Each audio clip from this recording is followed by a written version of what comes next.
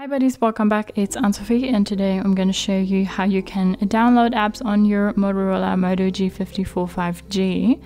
For that, you want to go to your Play Store, and when we're in the Play Store, we have a kind of like a For You page. We have top charts, games, we have games for kids, we have different events, we have premium games, and we have different categories.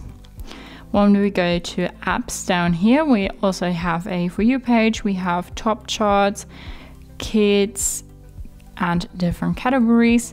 And then we also have books, and we have ebooks, audiobooks. We have different genres. We have top selling ones, new releases, and top for free. So in all those categories down here, you have your search bar, and you can go ahead and type in the name of an app, because maybe you didn't find it in the ones that were suggested for you. So we say Lieferando now, and we want to download that. So when we click on the app, we have more information about it here, ratings and reviews.